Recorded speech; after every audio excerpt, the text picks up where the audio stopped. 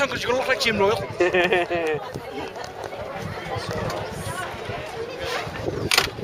There he goes, he's off. That's it. There, are we there yet? How long have we got? Got to turn around and cloud Dad, he's away. Can we stop? Is the vinyl burning your shorts? Yeah, but honest, yeah. I know it is, it's life. Oh, it's fabulous. Well, where are you heading? North Wales? Yeah, we're going to... Sunny Sands. No, yeah, Sunny Sands in Barmouth it was, yeah. Barmouth, Sunny Sands Caravan Park. 76, 75. Yeah, there or thereabouts. Oh, it's fabulous. These, we've got two enthusiasts here. Yes, definitely. Bringing back the memories in the Cortina. It's like being in the TARDIS. That's what it's like. It is going like back in time. It's absolutely brilliant.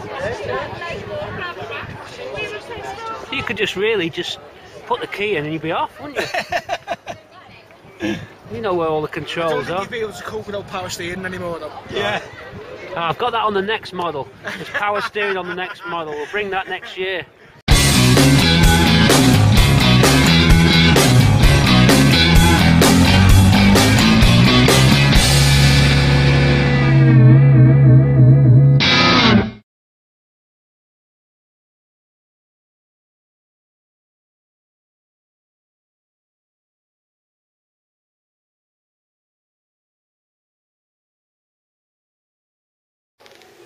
Okay, straight into 36 for the power steering test.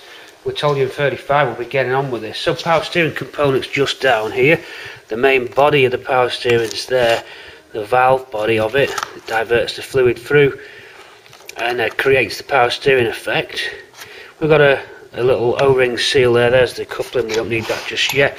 We've got the tensioner, the rack tensioning spring and plastic bushing. That just keeps the right amount of free play on the rack and pinion, and the rest of the rack and pinion covers a couple of little seals which belong to the valve body, a seal for the top of the shaft, a circlip, so that assembles that way into there, seal on the end. We've got an O-ring seal on this bearing at the bottom, that all assembles into the car. We've got some Allen key headed bolts which will go passivated. We can assemble all that now and put it together, get two bolts to bolt this cap on. We'll put some grease in there too, some good quality grease that's suitable for the rack and pinion.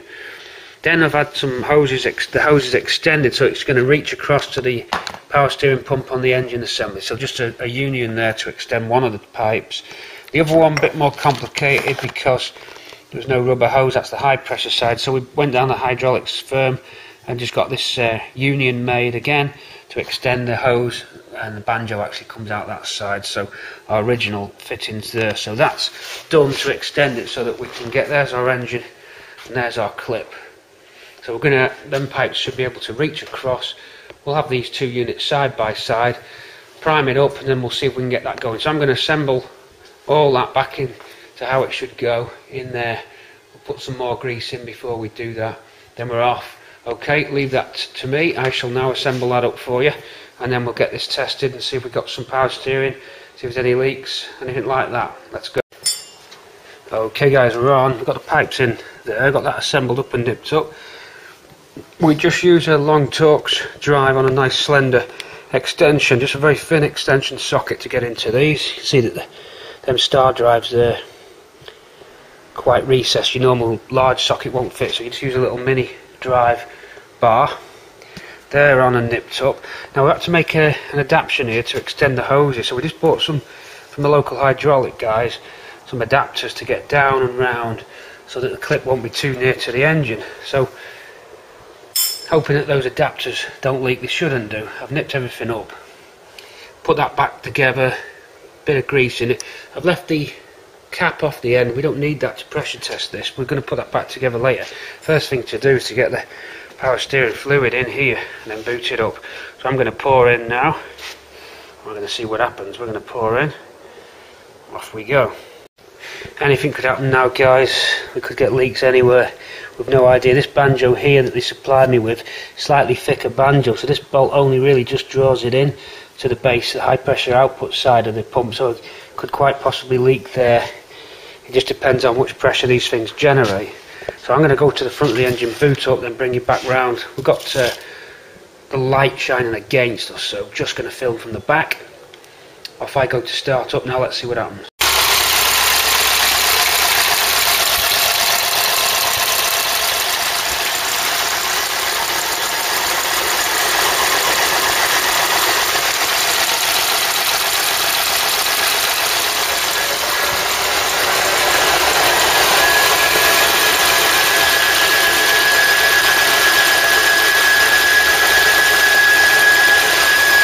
Switch off.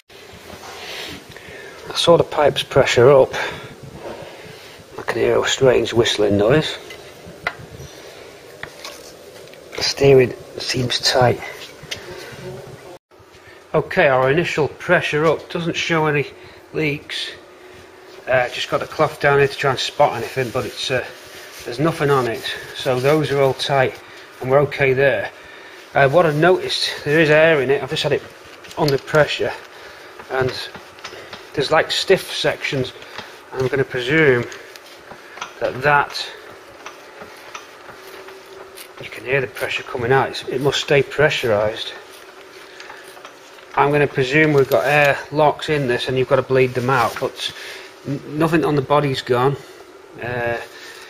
where we've bolted it all back together, and these top seals and stuff like that are all intact, so it's holding out. I do notice it puts a loading on the engine. You can hear the engine revs drop down when I start to turn this. So it's not as easy to turn as what I would have thought. I would have thought I'd be able to do it like this, but it might require the leverage of your steering wheel, and it might feel, without any road wheels on, the same amount of strength needed for a car without it.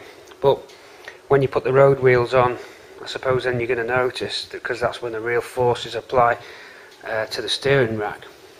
So we've all had our car on the jacks and turn the wheel, it's been dead easy. So we'll see how it works, but at the moment there's no leaks. So we're going to do another test in a second. I'm just going to put the cover on the top of the rack now, because it's time to give it a bit of a harder test and some higher revs. So cover on, that requires this bracket here, 2 shim spacers to get that. Those shim spacers are to do with getting the impact on this correct. They load this up with a certain amount of force using these shims. I don't quite know how they measure that. Also there's a rubber gasket here, but I don't think it's off it. That could have just been here by accident. It was in the jar, so we're going to have a look. But we're going to put this back together now. I've got 2 bolts to go through our nice galvanised plate, so we're going to do that. It doesn't look like it had a locking tab. I would have thought that these 2 bolts on here would have a locking washer that stops them from undoing. I'm going to go and check on other Cortinas just to make sure. If it is, don't worry, we'll be fitting that. Let's get these on. There's our kit to go and do it. A 13 head bolt with a 13 head on it. Here we go. There's the other one.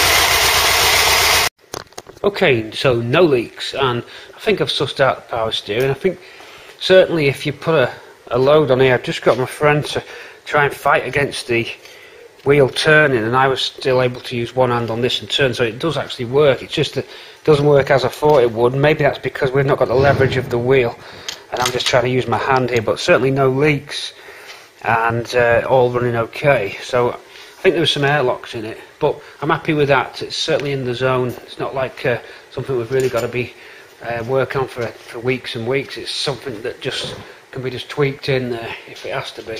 But no leaks, all pipes intact. So we're pretty confident about the power steering, and it also enables me to run the engine for longer periods of time and not cooking up my power steering pump. So it's given us a longer engine run time as well today. We've been running for 20 minutes. Temperature gauge just stayed bang in the middle. Oil and volts and everything else is fine. So that's the 20-minute test, continuous 20-minute test done.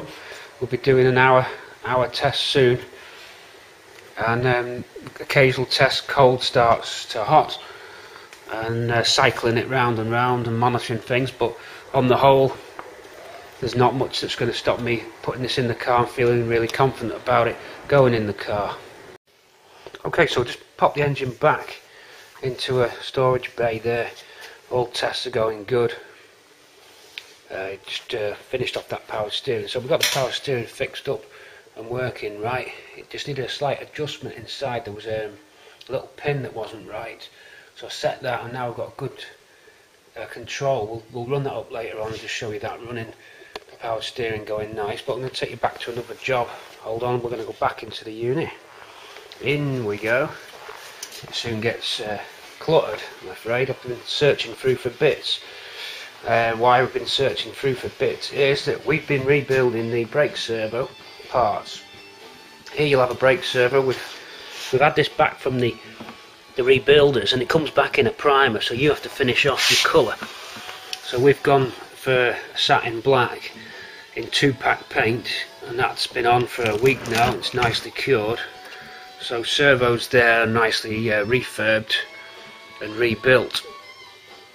New valve on top there, so it's nice and clean and white as it should be. And what I've done as well, I've copied off an original new old stock but rusty servo, the correct stenciling for the Girling part codes for the Mark III brake setup. So you'll see those stenciled on the front, and also there's another marking just at the side there to get it exactly right.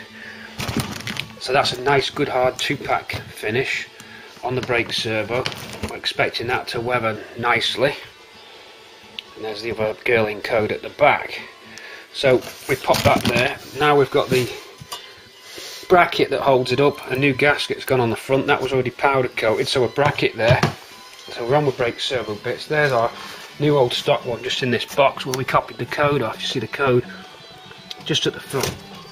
Coming up onto the bench then, we've got the automatic brake pedal, and we've got those switches. This one's the cruise control vacuum kill switch, which was fitted later on to this powder coated brake box, pedal box housing, again powder coated. And there's our automatic pedal, which has a modified tab to accommodate the switches at the side, the kill switch for the vac, and then normal brake switch, so a slightly extended tab to fit. We've got to put this back together now. We've got the assembly parts. We're on the page of the book, the Ford book here. Hold on 2 secs, volume down, touch for you. Okay, assembly diagram for that, so we know where all the springs, washers and clips go. So we'll now build that back up, a little bit of a clean up, bit of grease on there. We get locking pliers to get this circlip off at the back.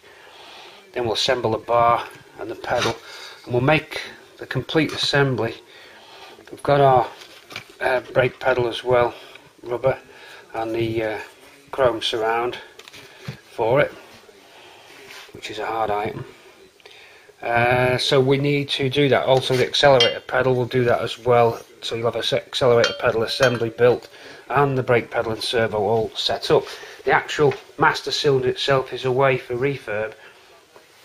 You saw on earlier videos that we had them galvanised, and some of the galv leaked the fluid inside the galvanising fluid was still inside the servo master cylinder, and it re-corroded itself. So we had that redone, and it's been sent away for re-sleeving, just waiting for them to send it back. So then when they do that, the whole thing can come together. The reservoir tank, the actual plastic white tank, I found one that's as white as I can get. They normally yellow out, so I've been cleaning that up. So the name of the game is to build this sub-assembly, all fitted, all done, and then shrink wrap, bubble wrap, put it in a box, and that's ready to go into the car. So that's one less job off the list. We'll then move on to another task. I've got word from the trimmers that the seats are done, so we're going to pop down there and have a look at the seats. I'm waiting any minute now for a call from the body shop, and we're going to see what they've been up to.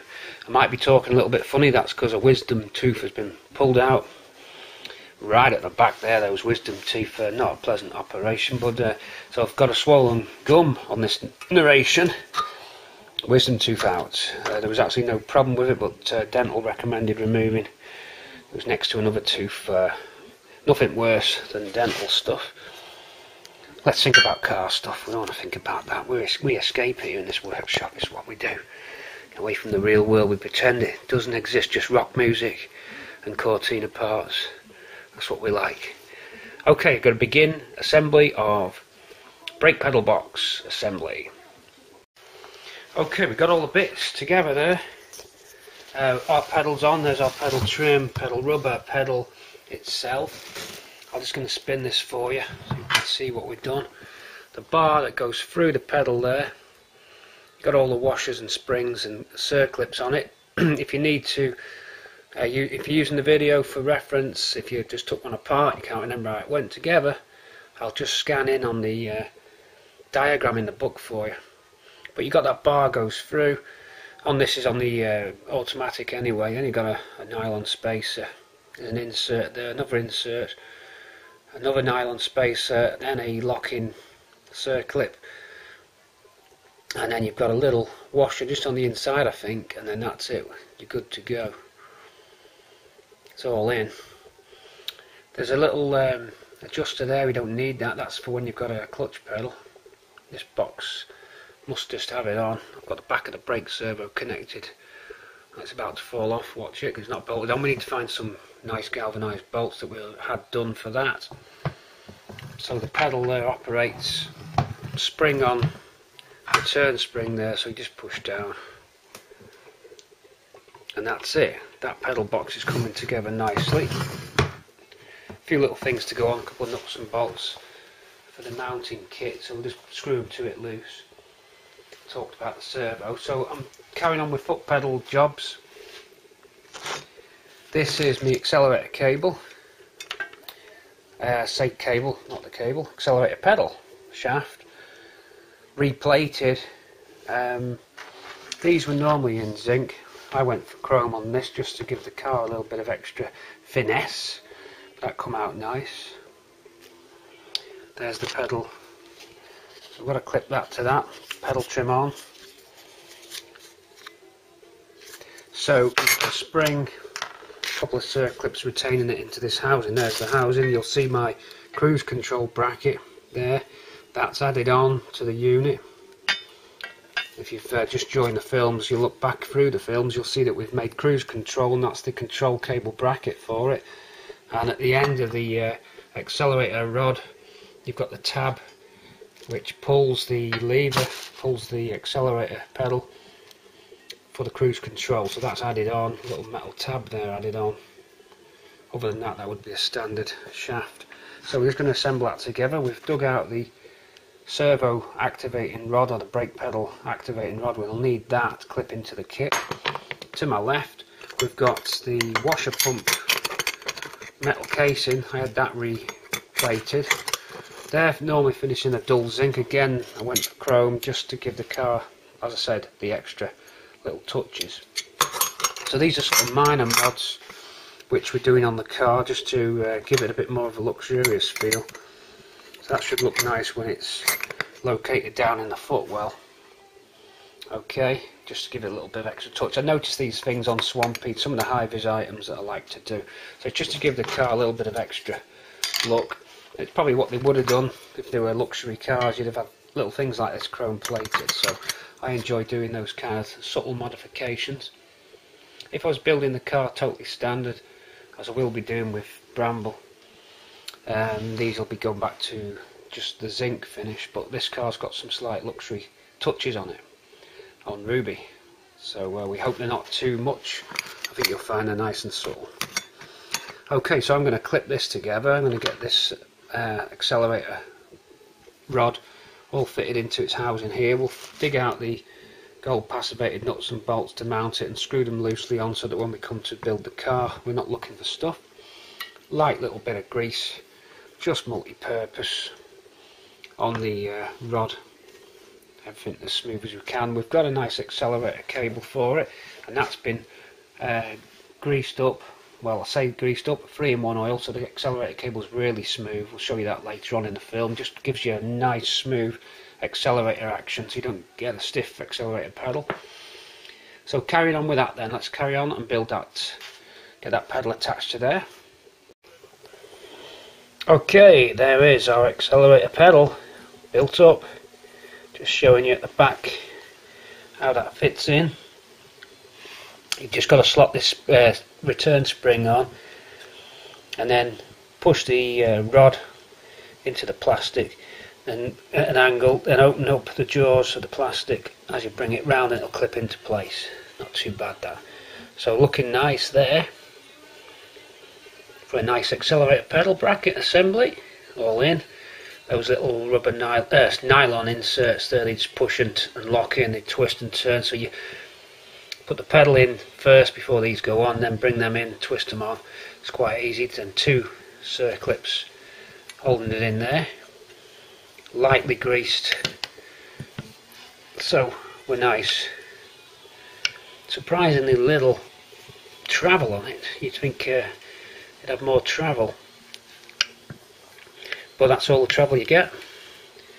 It amplifies it, of course, when the cable goes on there. It amplifies the leverage, but that's nicely done. We're happy with that, real happy with that.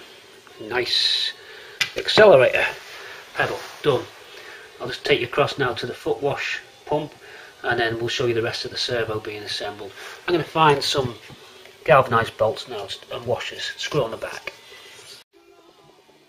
Guys, I'm just on with the foot pump rebuild. Just got myself a spare pump I had for reference, so I could rebuild this one. Here's our chromed parts put back together now. The bulb on this one was cracked. You'll see those cracks there, and they all do it.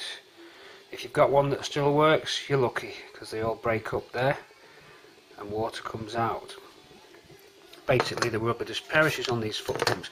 On Ruby, it's an electric wash wipe automatic system, so whilst I'm still going to have this pedal, it won't function as an actual bulb pump, but we want it to look original. So we've put the bulb out of this one into our re-chromed body.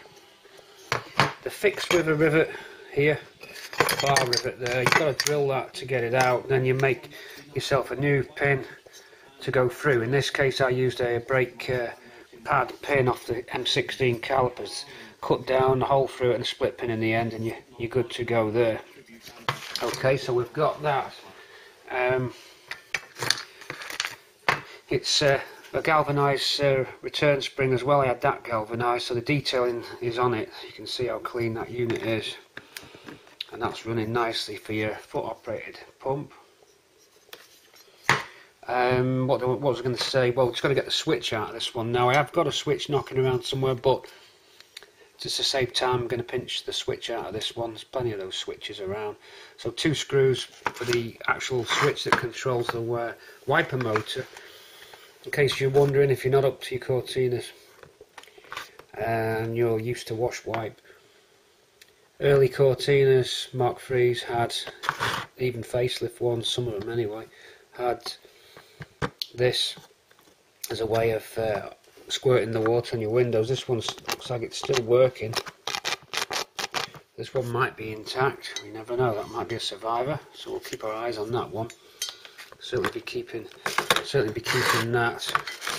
Let's clear a space here. Anyway, there's a switch there that controls the wiper movement and parks them again.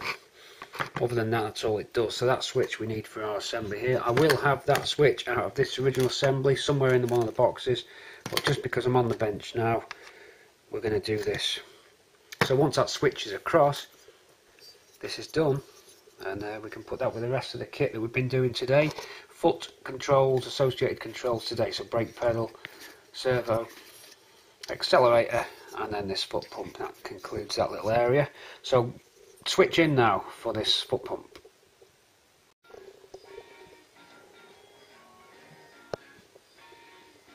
Okay, so there it is. Nicely done, I think you'll agree. We've got ourselves another top class piece of kit. Little twirl there for the catwalk. Ooh yeah. Look at that peach. What a peach.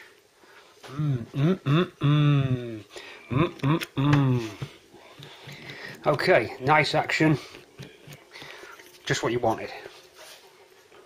Okay, so as you can see, we like the details. We do like the finer details. We like to make a nice job of things. Non-standard, of course it is. You know, we like to mess with the rules. I think you can mess with the rules if you play it right. It's what you don't put in that counts. What you don't put in. So just don't go too far, and you'll be okay. Down at Cortina City, we're building up the parts. Where's that accelerator cable gone?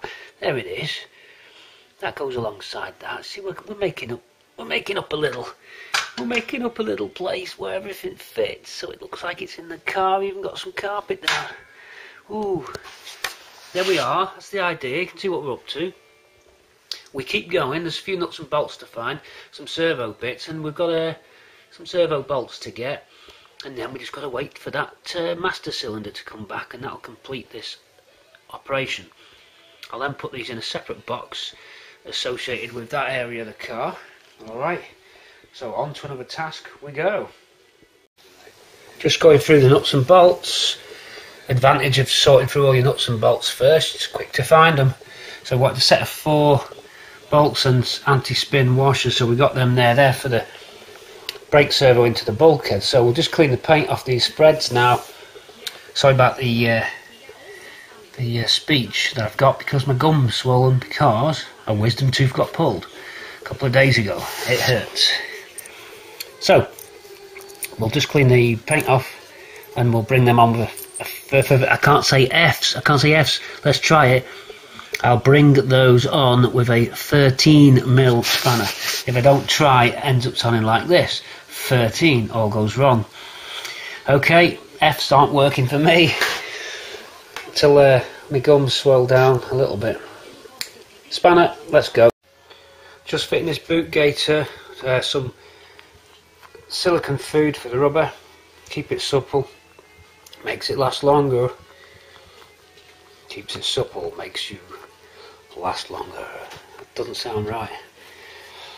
Rigid and lasting longer would be more appropriate for those minds that are wandering as we work our way through episode 36. Hope you've had a tea break. Halfway through the film, don't worry about pausing. Get yourself an Eccles cake. We're sponsored by Eccles Cake, not officially.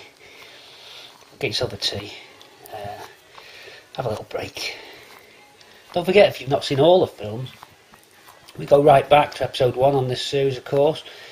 So catch up if you want when you get a chance. Let's give that a bit of a stroke now. And there's your shaft.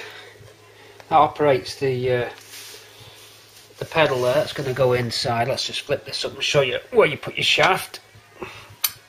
That goes just in that hole there. Okay. So that's ready. Now we've got those bolts. We've worked these studs here. We like working studs. We've worked them with these nuts. So your nut on your stud there.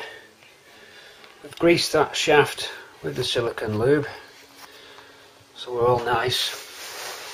I know Jim was interested in how that would work. It's ribbed. You can see those ribs there. I don't know if it actually collapses up and down or not, but it's the way they've done it. So Just pop that rubber on there like that over the shaft, tighten up your nuts, and put it in that hole just there, and then that's that servo assembled very nicely. So let me get my hands on that now and bolt it all together. It's going to be quite exciting. Okay, just got the fork, another F word there, just got the fork of the servo through, another F, and there's two little plastic bushes which go on either side of the brake pedal there, and then you've got this centre pin and the clevis there for it, and in we go. So just lightly grease that up and the pin through, and we're off and we're in. So clevis on, and then that's nicely all new old stocked up, or fully refurbed. In we go. Might just have to push a little bit more on. There we go, not quite through. And then in with that one. Hard to do with one hand, but you can see what happens. That goes in.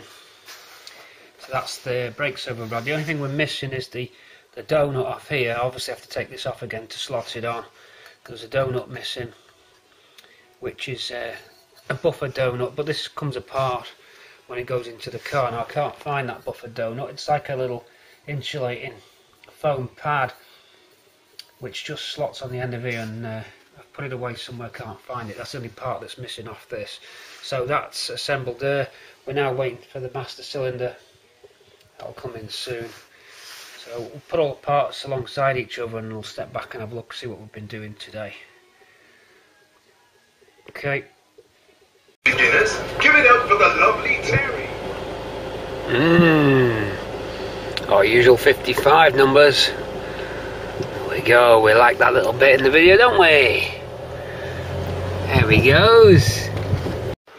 Okay, with the brake master cylinder set up, just put to one side and boxed up for now, we move on to some other little niggly jobs. We're on locks today. We've got a choice of keys to use. We've got to build a locking suite because there's no locks for Ruby. We have ourselves a various amount of different locks. There's a boot lock there, ignition lock there. We've got some new door handles. They're escort ones, so you've got the vertical position key. The Cortina's at 3 and 9 o'clock. Escort and Granada I think are at 12 and 6.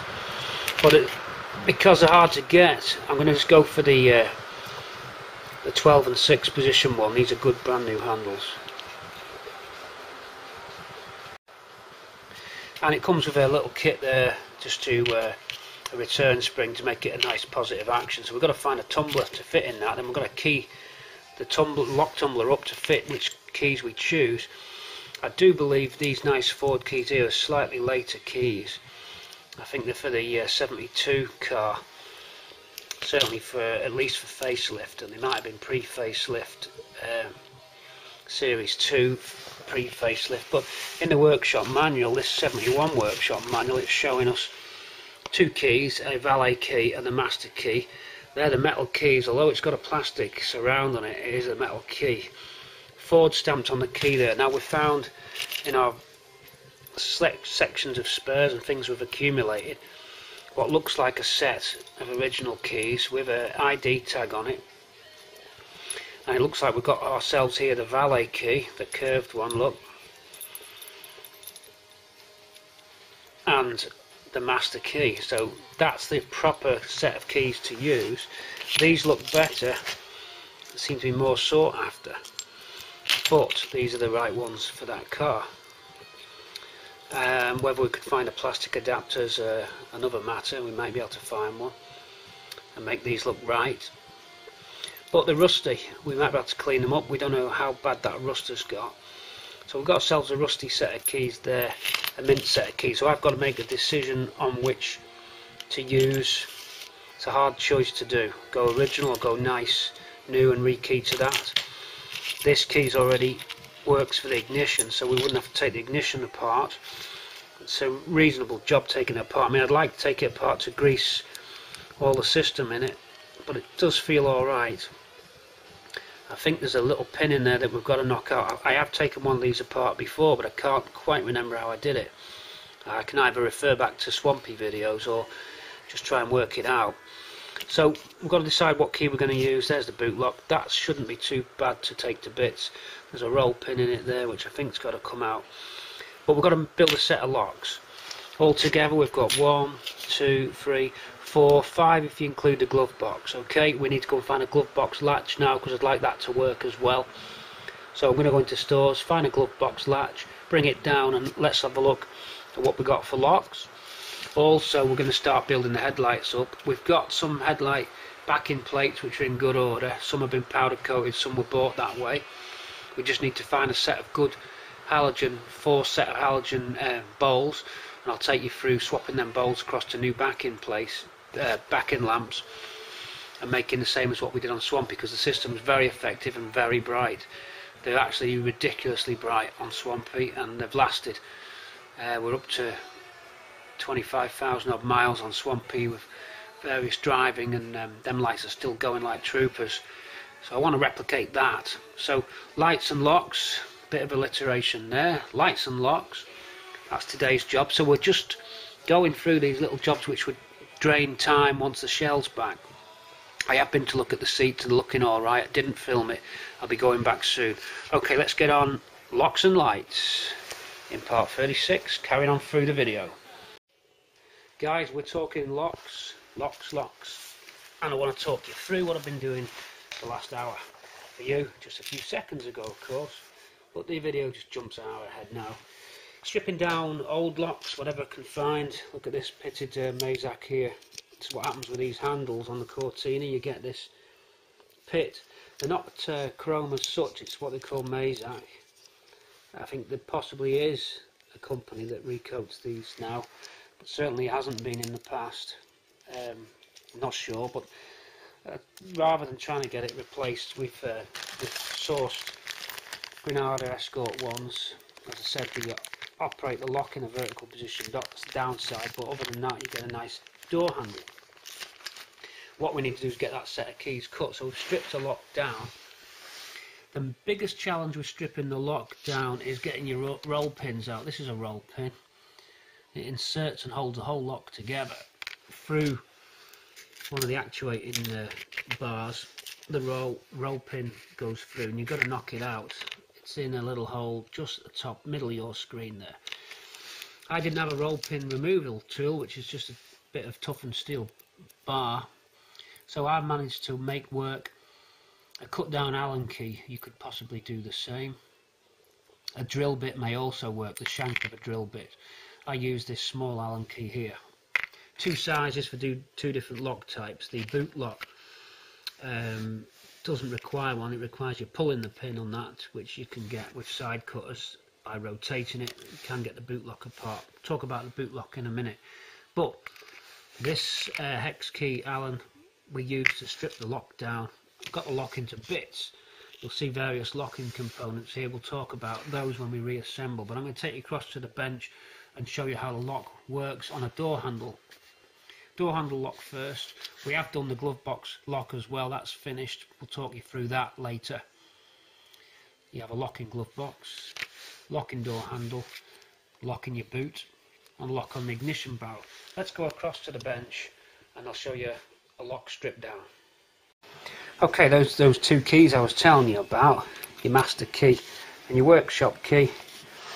Here's our ignition barrel over here. Now we haven't taken this ignition barrel apart. This is an early one, and above it it's a slightly later one. There's where you drill through to take. You have to drill through that to extract the barrel. I haven't done that. It was done on Swampy. This is the lock that I've got for Ruby. It doesn't need the tumbler changing because this key was for this lock. It came as a set, so that fits. So that key is going and operating this. All I've done is clean and lubricated the lock. I've lubricated the lock with this, surprisingly enough, lock lubricant, which is pressurised nozzle into the end. Work it till it becomes a lot more free. This is nice and smooth now, so that lock's done.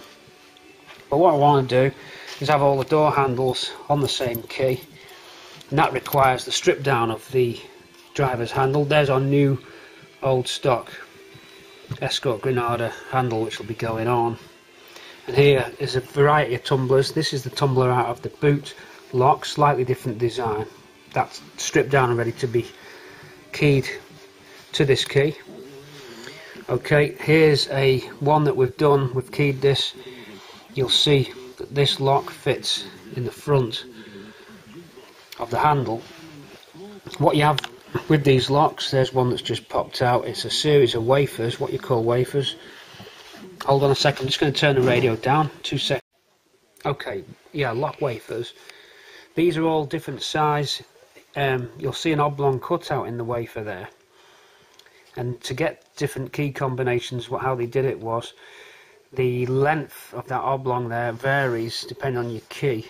So your key actually inserts through these in the lock. I'm going to hook one up to show you visually on the end of the key, if I can do it. I will be able to do it. So the keys going into the lock, and these are arranged in a series of 6 of those. You'll see them inserted into the lock here, and all that happens is the ridges on the key pull these down, and what happens when the key's in, they're all fully compressed so the barrel can rotate if they're the right shape. So you have to match different shapes of, say different shapes, different sizes of oblong cutout to the key that you've got. You do that by stripping a few down. I had a few scrap locks, so I stripped down my scrap locks and built myself up a set of different wafers, of which I was able to pick various sizes to match the profile of that key. Then you just clip them into the body of the lock. There's some springs in there that you've got to be wary of. A good tool to use when you're doing stuff like this is a pick. Here's a pick which we've got, a draper pick. I've actually got a set of these. Great tools for just hooking them out, because you can get in and just hook them out. And they're great for just little jobs. I've been using some thinners here to clean the locks off, all the dried grease on the locks, and it's great for fishing them out when you put them in the thinners. Look at that pick, into there we go. So we'd wash that barrel lock tumbler down, and then you can go in with your pick and unhook it back out, swill it around and get it looking clean before you do your final clean of it and your final grease up. And then when I want it out, I just hook in and it comes out dead easy with the pick. See, just like this. So we've been washing down the locks and then building them back up to match the profile by inserting the wafers in. You just have to work out that oblong varying lengths fit the different profiles. Once you get it right, you can assemble the lock, and when you put the key in, all these wafers are pulled away in flush with the barrel tumbler, and then the lock is able to rotate in here. If one's out, you won't be able to spin your lock. So that's how it works. So that's what we've been doing. We've got a couple more to build up. I'm short of some wafer sizes, so I'm going to go back to stores and strip a few old locks down and gain myself a few more. And then we're able to complete it. This lock is done, although I have to just push that back in. It popped out when I was showing you. That's done, and that can go back into that handle, and we've got ourselves a completed handle. You then reassemble it. There's a few various little slots and clips and springs which go on to make it all work. We'd clean this and grease that up so that it's running nice. So that would give us it that. Once that's done, we'd switch to the boot lock, which is made very similar.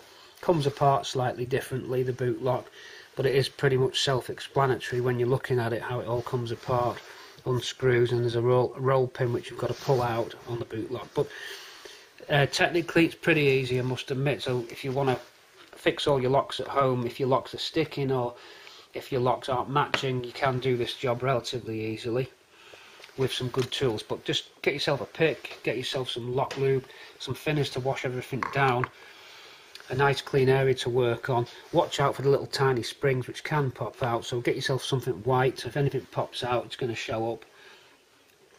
That's the kind of thing we've been doing.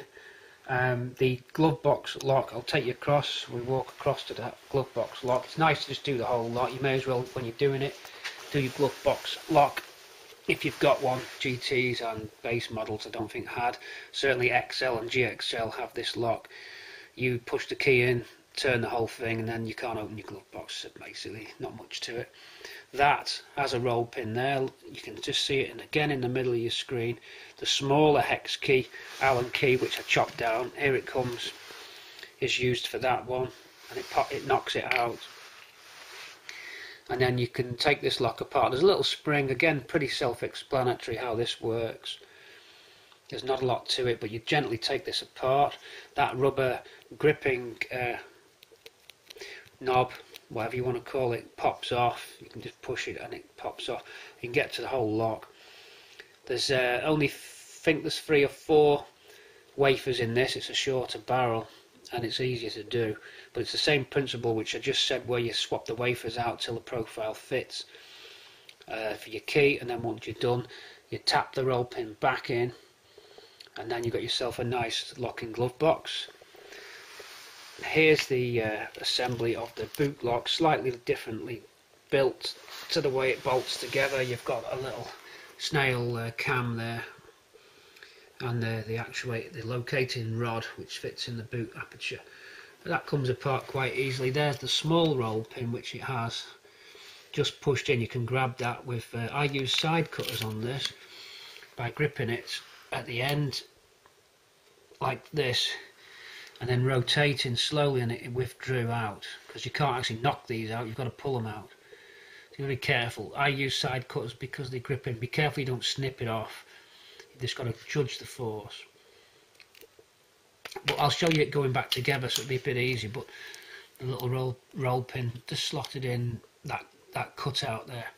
Excuse me, voice. So that's what we've been up to, and then we'll move on to the lights. But I'm going to start reassembling one complete lock now. We can see how it goes together. Let's do that. Right, we've got Rick on camera. He's going to hold camera while I film. We're back on the headlights. We need that glass. It's on a bad bowl. We want the glass. I'll show you why we want the glass in a minute, but first I'm going to dissect it. So we don't want to damage the halogen because we want that. So I'm going to take this to bits using our faithful Crocky. Crocky's the one, ear defenders on. Crocky's on, ear defenders on. Guns for show, knives for pros. Let's go. Guns for show, knives for pros.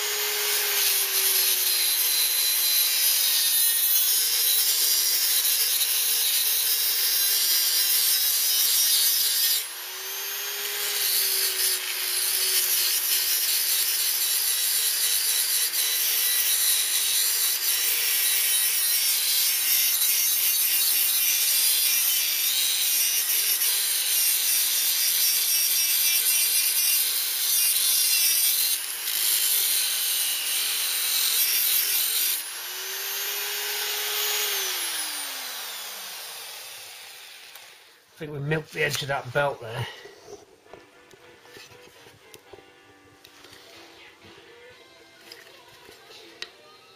This one's a little bit trickier than the last one I did.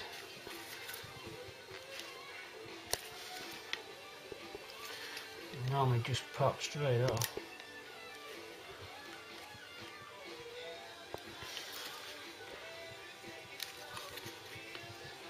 Pretty well glued on this one.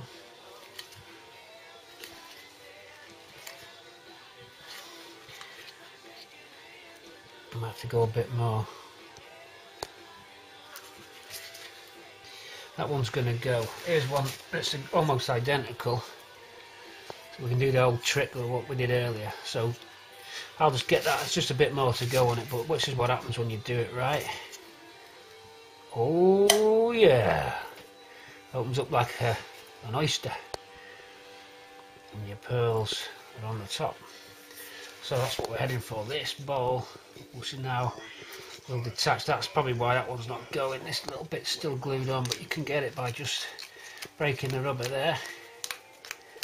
There's the gasket, and then there's the ring.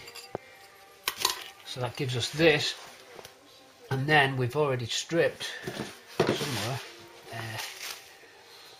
a light, one of these ring lamps in the box. We've got one of these, which we break the glass off one of these. These are really good lamps, but they're flat, so they're no good for the car because they don't look right. They're flat, and you're going to be at a car show and you're going to say, what's that funny thing in front of your car? Well, it should be this. So we're breaking out this glass here. Can't grind it, so you've got to break the glass out. We'll show you how to do that later. And then that fits on top with silicone, and you've got yourself your light. So we're going to carry on with that. Thanks, Rick, for filming. Okay, we thank Rick for being on the camera there for us. So 4 halogen, old scrap halogen lamps stripped down, and now we've just been to the sink to give these a clean. And you'll find that what we've got here, we've got this is the high beam lens. Okay, so it's a halogen stamped up lens in the glass, you can see it there. The Lucas lens, okay, and on E11 stamping there, as what the sticker is on your slam panel. That's to do with the rating of the lamps, or the standard for the country. I think it's a European thing. I'll mention that. So here's our dip 1, which is a 7. What's that? 7320, I think. Trying to look at that number for you guys. I always thought these were 7412s. That's giving me a 7320, I think. I always thought those were 7412s. Let's just see. 7320. So there's a pair there. I don't think they're handed. We've just got 2 lots. So there's your other high beam one. So we have a set of 4 lamps, lenses, and we've got one of these are brand new lamps that you buy off eBay, the Ring Automotive ones. This one's had the glass taken off it, just leaving that recess ready to, so we can silicone in the new lens. So it just goes in like this on a bed of silicone. Silicone's fine, it can take the temperature no problem. They use it to seal exhausts up. So you put a bead of white silicone around there and set that in it. That gives you an original looking but nice, powerful, clean lens. The reason we changed the backs is simply because the lenses are normally gone and pitted. This one's about to rot through, and it's just no good. They just don't look the part. You just don't get the reflectivity. These lenses, these bolts here weren't too bad. Some are really bad. Some are completely gone. And that one's all crazed and gone. See, you'd lose a lot of your efficiency of your lamp if you kept on using these. There's a massive difference, believe me there is, because I've done it on Swampy. Swampy's running this system, and my lights are, as you've probably seen on some of the videos, they're that powerful. You can see them on motorway signs in the daytime, and they're as good as the modern cars that I've driven. You wouldn't think you could get that out of a classic car. You always envisage sort of dim lights, but no, they're really powerful. And especially when you do the quad conversion, so all 4 give you high beam. Obviously you can only have 2 on dip beam, you mustn't have 4 on dip beam, so just 2 on dip beam. But these Ring Automotives will go high beam on all 4 units. So we have to set that up right. I'll show you what I mean later on. Whilst I was braking for the lock job, I switched back onto lamps. So it's lamps and locks, as we said. Going to give these a towel down now, and I've got to be wary now that there's a lot of dust been created by the grinding process, and I don't want to contaminate. This is a clean operation here. When we're gluing these up, we want it to be really clean. Yes, stuff can still get in from the back, but we want to make sure this is a clean job. So we've got to move away and vac out this area and get rid of all this, but we're only going to do that once we've broken the glass off all the other units. And then we'll have a clear up, and then we'll sterilise the area, and we'll build four nice units. We also do a nice little trick here where the original Lucas lamps in the Cortina has this plastic cup at the back which rotates, pushes and locks on. You twist it, twist, locks on. The ring units don't have that. That's what you get at the back of the ring, like a rubber donut fits on the back, but it looks better. We're going to have stickers made as well. These are the stickers that go on, so we'll be placing those stickers onto the lamps like this. I'll get these remade in high temp, by the way, because that gets hot. So you've got to tell a sticker company to get your high temp label. So there's that to do. But what we cut out the middle of the old backing plate, you pull them off. That one hasn't got one. I think I've nicked all. Plenty of multitasking going on. We're just flipping between locks and lights again. So we've got a completed lock here. It's all built up and it's all ready to go. So that's got the tumbler keyed in. We've done the boot lock as well. The boot lock's just got a little pin on it there. Hold on a sec, let's turn down the radio. Your boot lock's got a little pin just in there. You pull that pin out, just grip that pin. I use side cutters just to grip it. Look, just get in there like that, and then gently watch it, because you can collapse the roll pin. So just gently rocked it, and then unbolt this end here. There's a nut there, and that shaft unbolts as well. Then you can take out your tumbler. Then it's just a case of keying it, as I just showed earlier on, with your right wafers. So that one's ready to go. We're going to put you on the tripod in a minute and just talk through everything. The Granada Mark II handles, if you can't get Cortina ones and you end up with the Mark II or the Escort ones, bear in mind the lock finishes at the 12 and 6 there, so it won't be as original. And also when you do that, you've got to make sure that it comes with this this housing here, the rod actuator, because the pin for that is in a different place to compensate for the fact that it's at 12 o'clock. These Cortina ones I'm just bringing into your screen now, the pin's in a different position. So if I was to reassemble this and knock the roll pin back through there, this rests in a different place. You can re-drill this if your lock doesn't come with that one. Mine did, so there was no need for me to re-drill it, but you'd have to find the correct position for it to rest at, re-drill and knock your roll pin through if your locks don't come with these cases, if they're Mark II Granada Escort locks not coming with the complete kit. Bear in mind as well, on the inside of the lock tumbler, it has a washer, should be laid out, here it is. This is an isolating washer, like a friction washer. It goes in there and it helps the lock to not bind metal to metal inside here when this goes in. If you didn't have that, the lock will grind against the metal of the handle. That creates a bit of free movement, a bit of lubrication, if you will. So you need that. If you haven't got one of those, or if you're refurbing your Cortina locks because your locks were sticking and you're going to take all these apart and just refurb them, and that will crumble away. You'll find it, if it has crumbled away, you find all this, the remains of it here, look, it just all breaks up when you take your lock apart.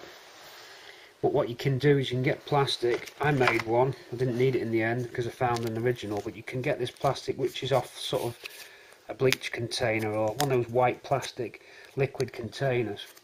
Fairy liquid may do, but it's not as flat. You want one of those. Here it is. I use a screen wash tub, look. Alright, and I cut a section out and then made it exactly the same shape as this one.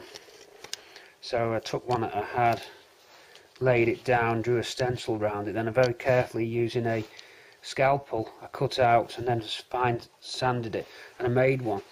I haven't used it simply because I found an original. So that would go through there like this, and that's an assembled lock. Once you put the parts on the back, you have a return spring as well. They can snap and corrode. Hard to get hold of. I can't help you with that, hoping that when you take yours apart these are okay, but they lock on here on either side of that pin. You lock one side there, and then under pressure bring that one over the top and lock it on this side. I can't really demo it with one hand, but I'm trying to do it there now. That goes across, so that one of the spring locks on that side of the tab. Then bring this, use your pick or use some long nose pliers, hook it and snap it on that side. You'll find then that makes the lock spring back round. Then what I did, I used some grease, just a little bit of grease in the end of the cap, then pop it on the top. Don't go too much grease or you'll find it entering your key, and then every time you're in your car pulling your key out you'll get covered in grease. So you can grease that up. That's what's been done with this one. It's lightly greased inside and all reassembled. Very smooth action on that. So that lock's done. We're going to do the same with this one. All my spare tumblers I've kept and put in a bag there for future use. I was lucky as well. I found some new old stock wafers. I say tumblers, wafers. You'll see it's probably in there somewhere. There's some new old stock ones. There's different shapes. I counted 3 or 4 different shapes of wafer which serve to create the lock combination. I think I discussed this earlier. That oblong is just in different positions. So at the moment you see the oblong not quite equidistant. Look at where my thumb is. There's more brass there and less on the right hand side. So all they do, the oblong just changes its position there. When the key goes in through that oblong, it either pushes or pulls this tumbler wafer inside the tumbler and moves it left and right, which makes it stick out like this does. Watch when I pull the key out, you'll see the wafers popping out. See one go there, 2, there they go. See how the wafers pop out when you do that, and then pop back in when the key goes in. Do it again. And when them wafers are all out, it isn't possible for the barrel to rotate because the wafers are jammed in these 2 slots inside the barrel. So that's how it works. You push that in, you can now get that in the barrel. Say in the barrel, you can get it in the barrel with the key out, just that it won't rotate. So that will now rotate. Key out and it won't. Even if I just pull it out a few clicks, you'll find I can't now turn it because the last wafer is jamming it. Push in and away you go. So that's how you refurb your locks. There's one last little thing you put on the back, which is another Pac-Man, I call this one. These slides under there after the spring's gone on. Springs goes on, then Pac-Man goes on top,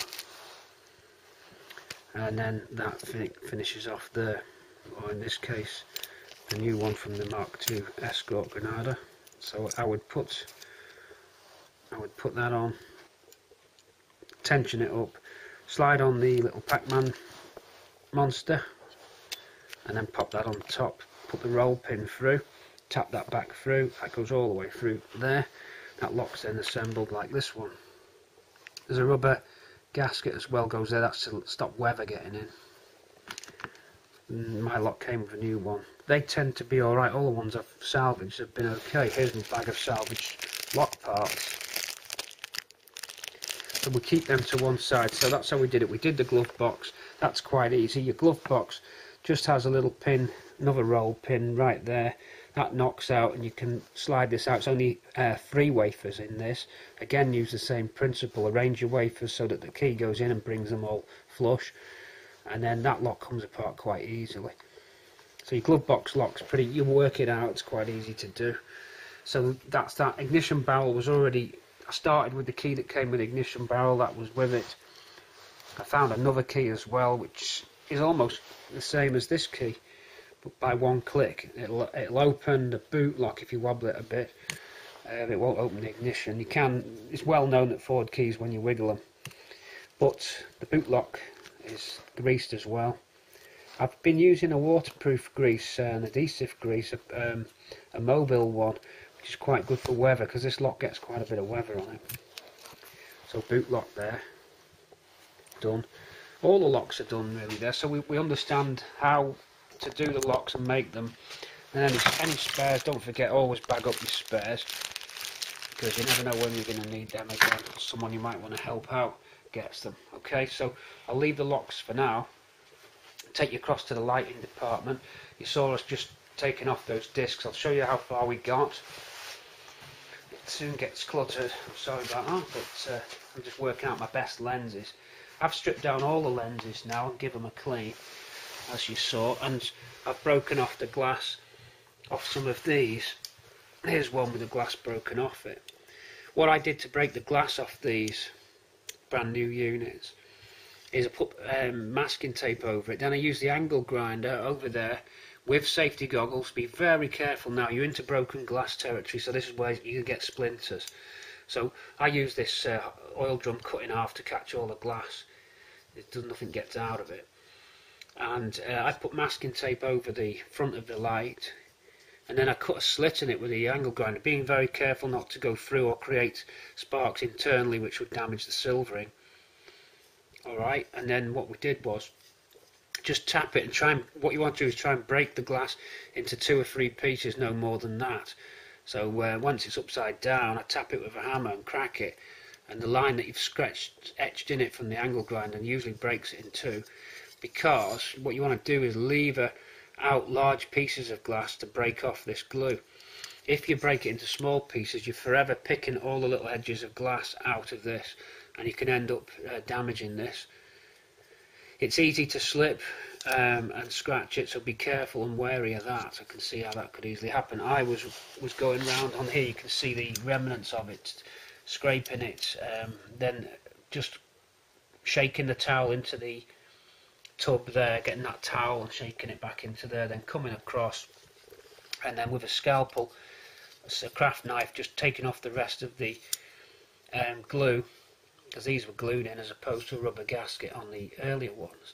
That would then give you a reflector. That's a high beam reflector because it's not got the side light bulb, so that would give you that, which is what you need. A nice good quality reflector with no corrosion on the back. That's what we're heading for. There's 2 here assembled with the glasses just resting into the position. They're not glued in. What you've got to make sure when you do it is you've got your backing plate as well. Those backing plates there, those bowls, they sit in and they're all handed. You've got left hand 1, left hand 2, right hand 1 and right hand 2. In this case we're on left hand 2 there on the right of your screen, and then left hand 1 on now the left of your screen there. They only fit in a certain way into the locating screws on your backing plates for your headlights. So these silver bowls here that you can see, they're normally galvanised. These came painted. I've got some galvanised ones. These only fit in the headlight things, 1 for each slot. You can't mix and match them. They're done so that you can't put your lights in wrong. So once you're happy that you've got left hand 1, left hand 2, right hand 1, right hand 2, you position them in. Then you get your bowl, glass headlight bowl, side light to the bottom and side light on the outside. I'm just going to check that side light is on the outside. I think that it is. And you've got to put the bowl till these locating tabs here, look, see in the middle of your screen again, they engage into these cutouts, and they're designed so you can't get your light the wrong way and off axis. However, you'll know that we've just fitted this glass, and that glass could be at any position at the moment, so we need to set this in and then put this on later completely straight or parallel with the bottom of the headlight backing plate. So you want that straight, otherwise you can end up gluing that in, and when you come to fit this it's skewed. So you just mock everything up, and then at the very last minute then you're going to put your silicone on. You're looking at a straight line between the fonts of the halogen relative to the bottom of here, so we just need to get that system running to get them exactly parallel. We want those to be spirit level straight really, so that's my job for tomorrow, is to do that. So they're all ready to go. You can already see that they look clean and shiny. The good backing plate shines through, and we've washed the glass as well, so they're not smoked on the inside and covered in dust like they go. So you've got yourself some clean, very clean lights there, and believe me, they do work when we'll show you how to fit the extra power bulbs and get the best out of them. So that's one set, or about a third, halfway through perhaps, probably halfway through that. We've got to do a few more little tricks that we do, like I showed you with the backing pack.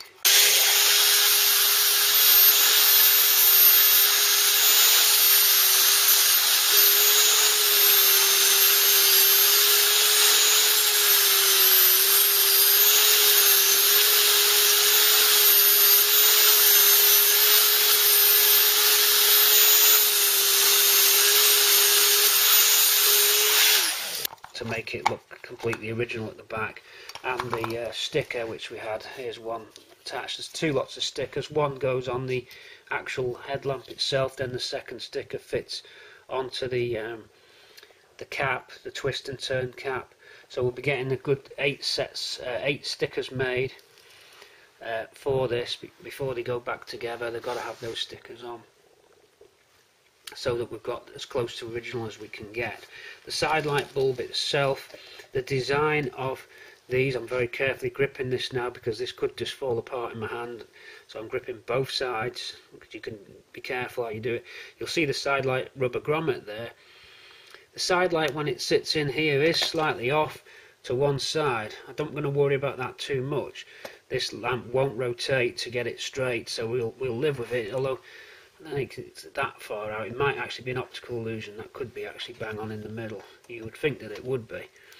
These locating tabs are locked, so there's nothing you can do. You can't change them. So wherever that sits is where the halogen has to be at a spirit level line to the car.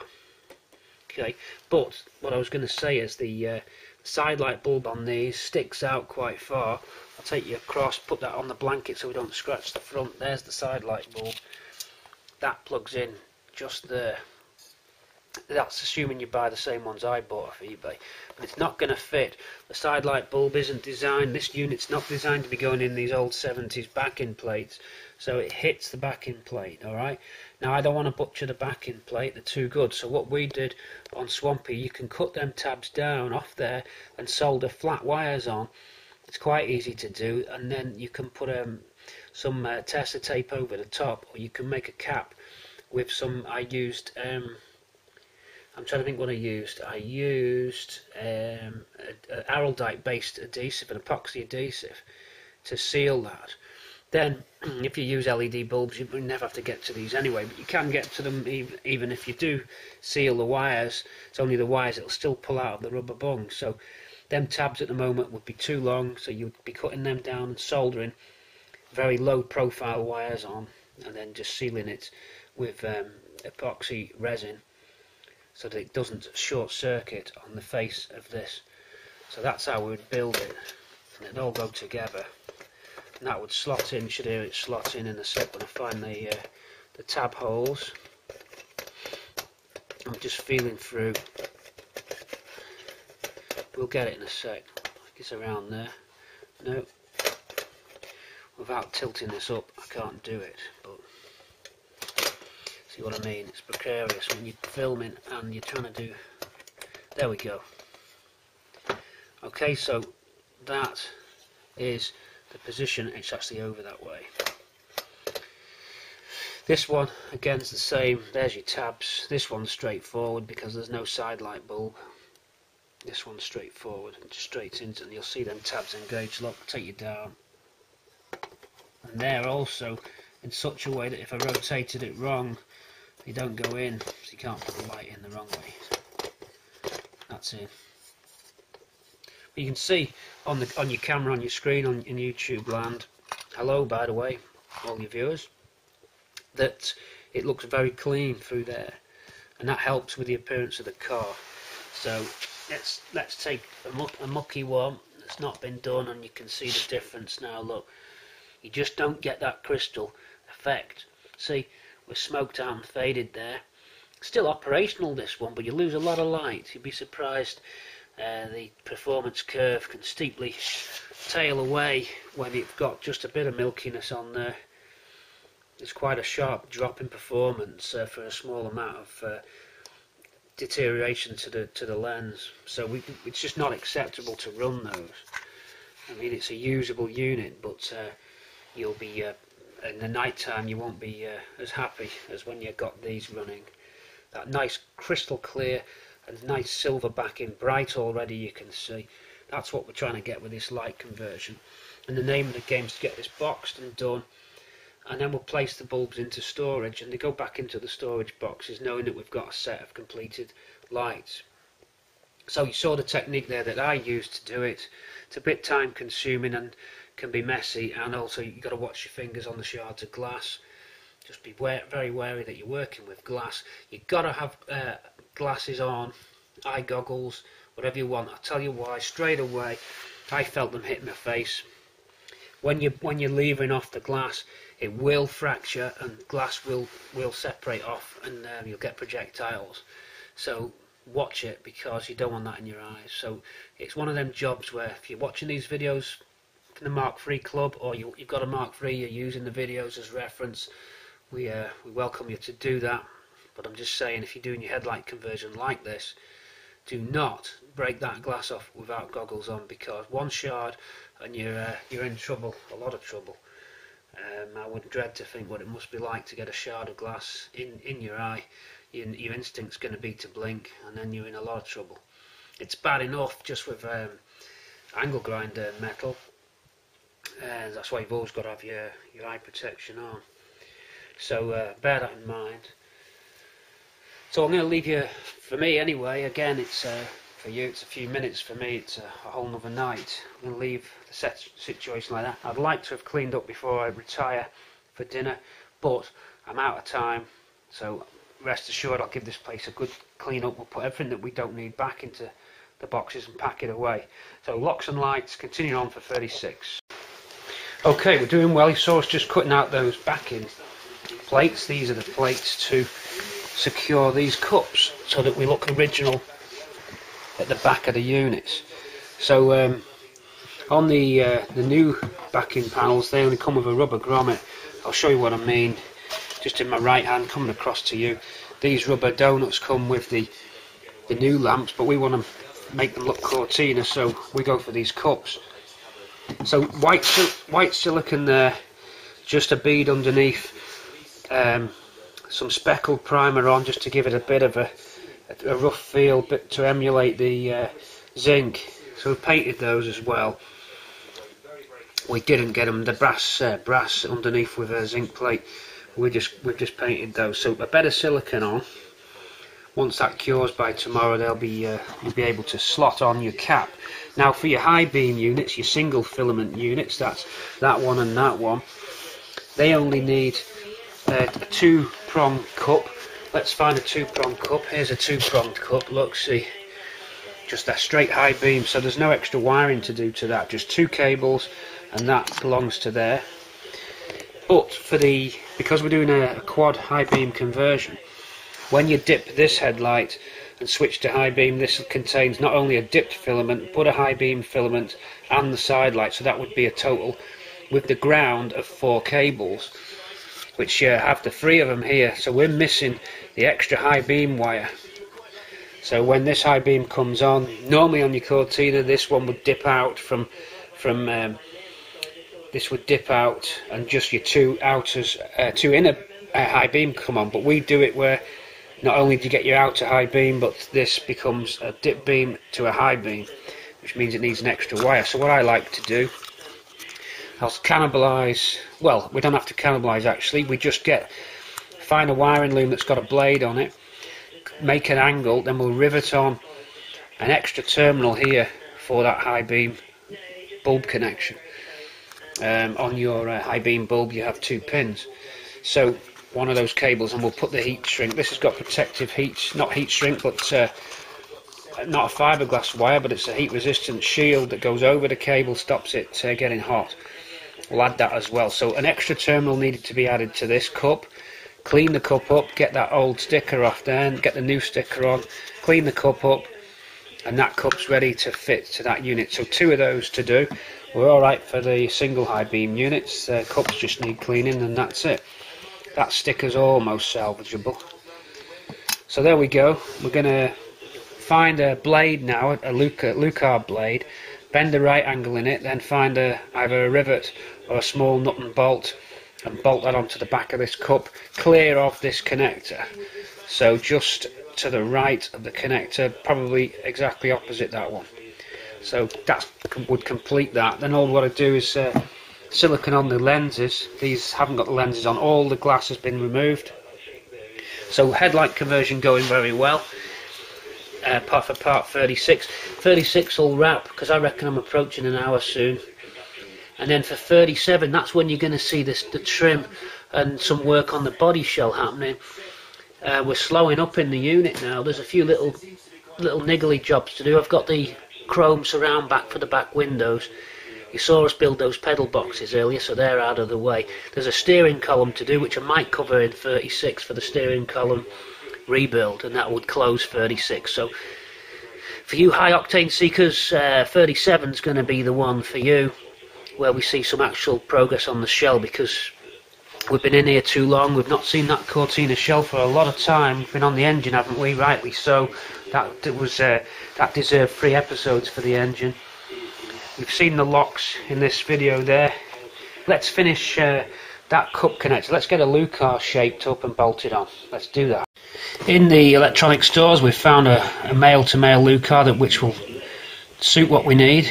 So we're going to slice that open with a blade carefully and then get a right angle on it. Okay, looking at this Lucar, it looks like you've got high capacity ones, slightly thinner. So these tabs here obviously carrying current on the bulbs.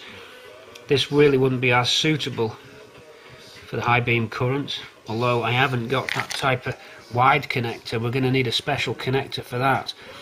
So we've got to investigate stores and see what we've got. We can cannibalise some lamp fittings, I think, or some wiring looms. Let's just see what we've got out there. It could be that these plugs are wider and we can use them in the loom in the engine bay, because we're going to need to. But if it drops down to the smaller size internally, I'm not going to be as worried.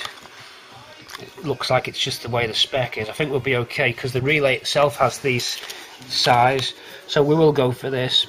Okay, guys, the electronics department is open for business, open for trade.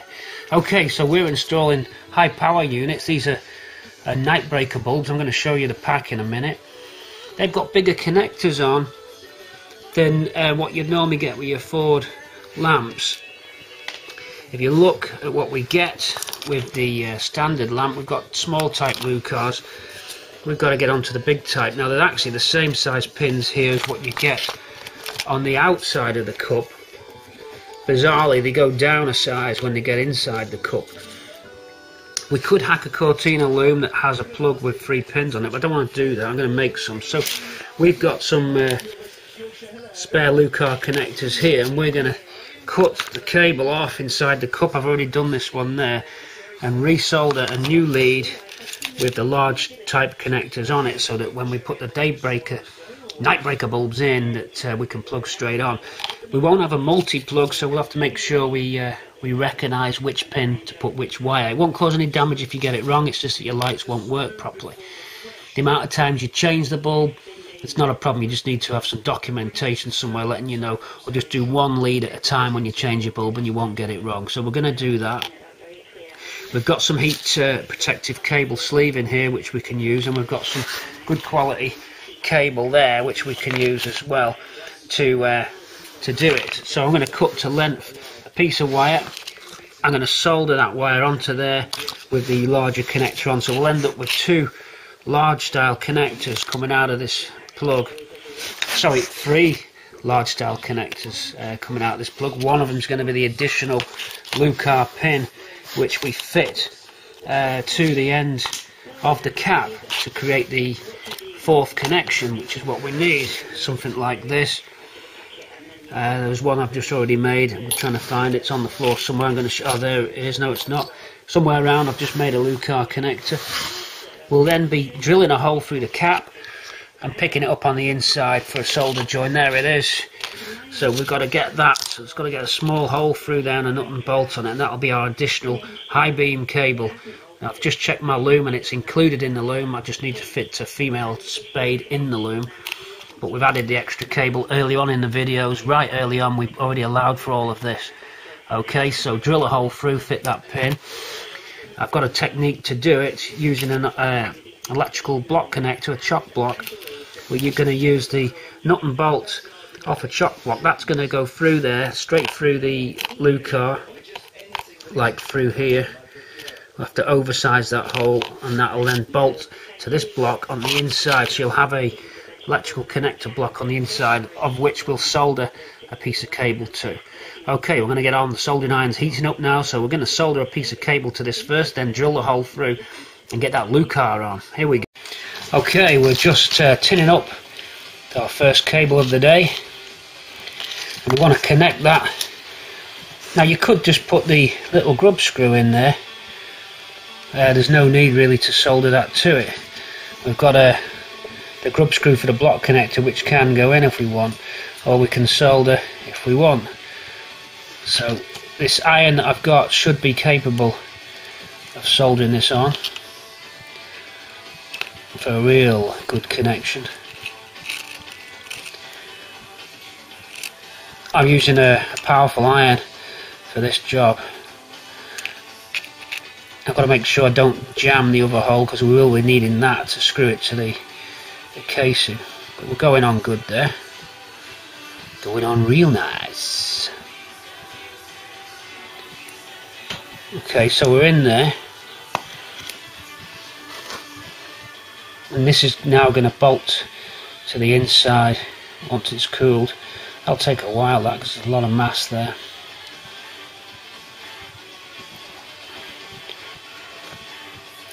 Right, I'll bring you up to the connector. Okay, here's our Lucar right angled on. This needs straightening a little bit. That's the grub screw off the block connector, so you'll see how when we go inside the cap, this will now engage with it, and that creates our nice connection inside the cap. Some heat protective sleeve over the wire, and then getting ready for our first Lucar there, and that'll give us one of the 3 large connections which we're going to need to connect to this special bulb.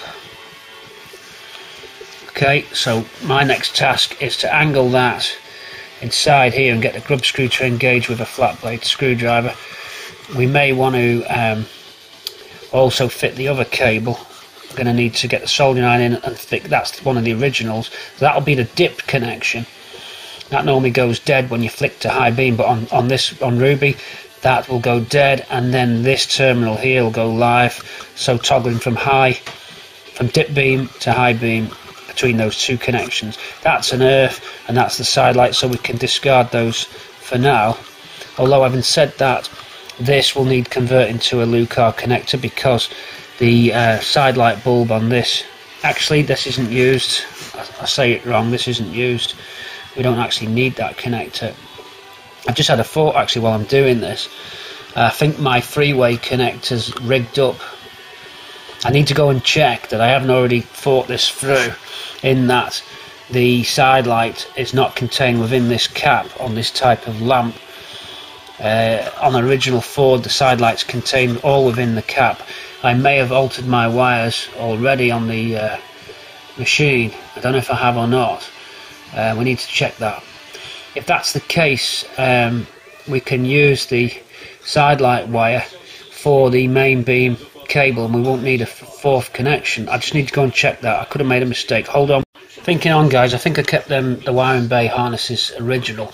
So what I'm going to do, this side light connection, I'm going to bring it outside of the unit, because your side light bulbs is around this area on the new lamps, slightly outside of this casing.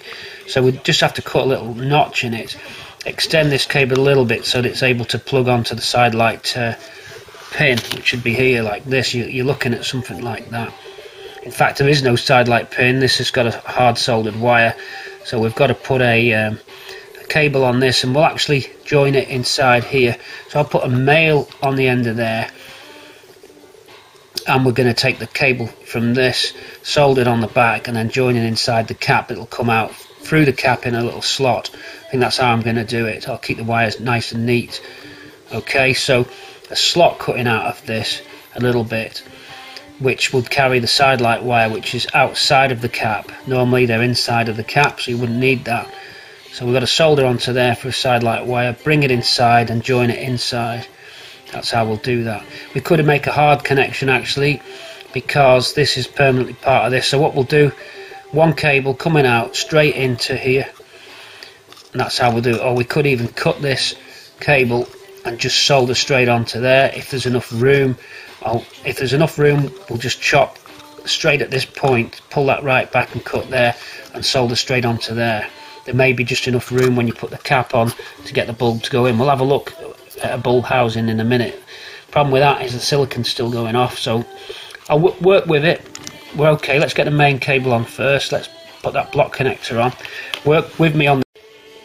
Okay, we are done here. Quick skip to the finished article. I've got the cap open and we're just checking our H4. This is a H4 bulb, so I said I'd show you the bulbs that we're going to use. Osram Nightbreaker.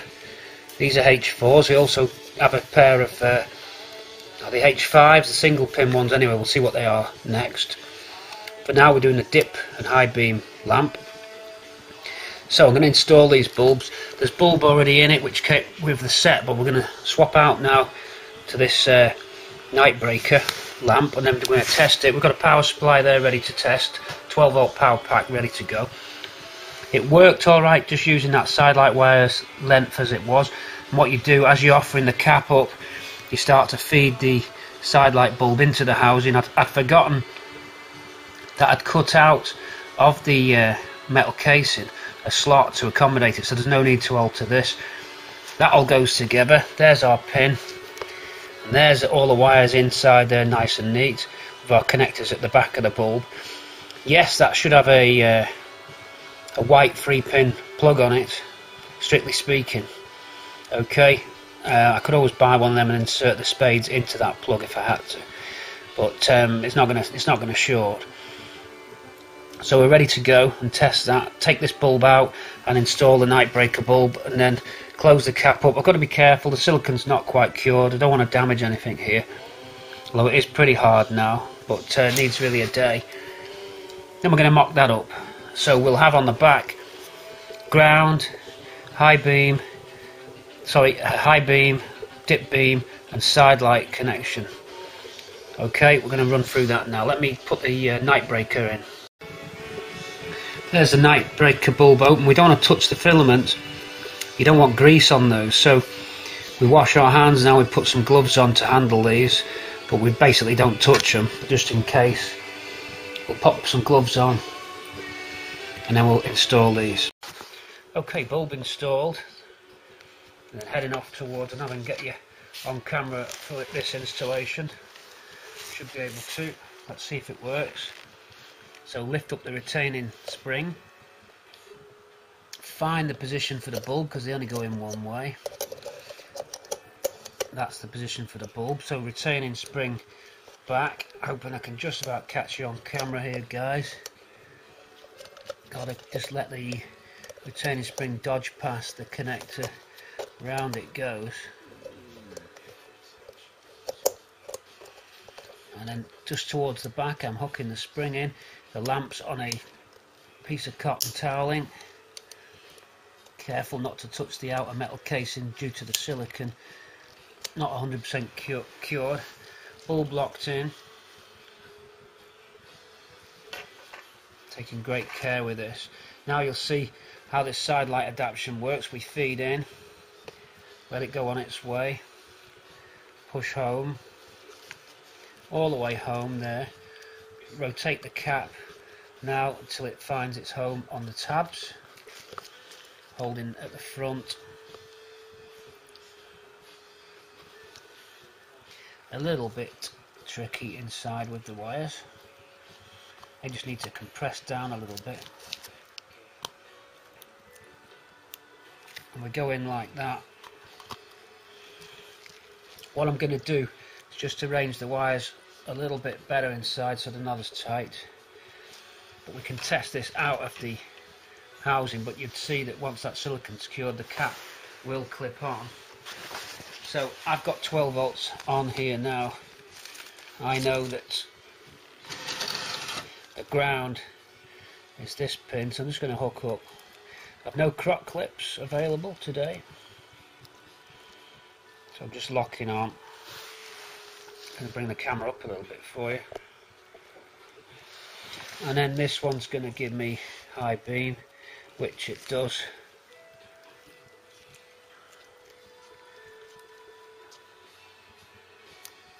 There's our high beam coming on now. Bring that to your screen so you can see. On high beam, uber bright. The camera's able to compensate. I can't look at that directly. The other tag is going to be dip beam, which it is.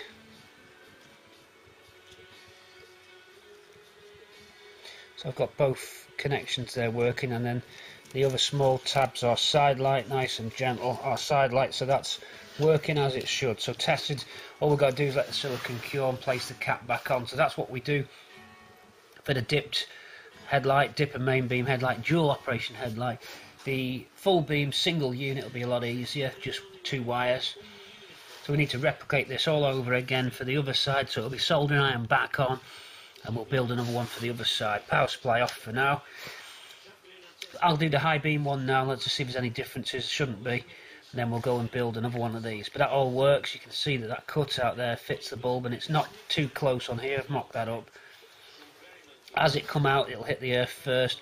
I don't want to make a solid protector over this with adhesive, because you're going to lock the pin. That pin needs a certain amount of spring action because it's a bayonet fitting, so there needs to be movement in that little pin. So we're just going to put a little bit of tester tape over the top.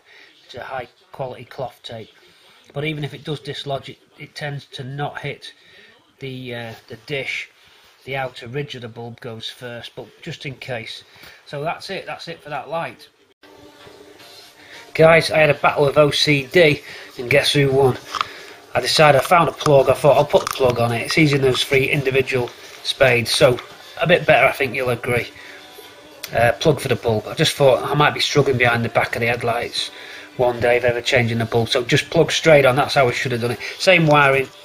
You'll see that block connector inside there, which picks up that little nice tag at the back, screwed through. That gives you extra high beam. So we're done. We're going to box that up now, and we're going to glue the lens on the front, build another one, do the single beam as well, as I said. Okay, so just a quick snap back. I had to do that.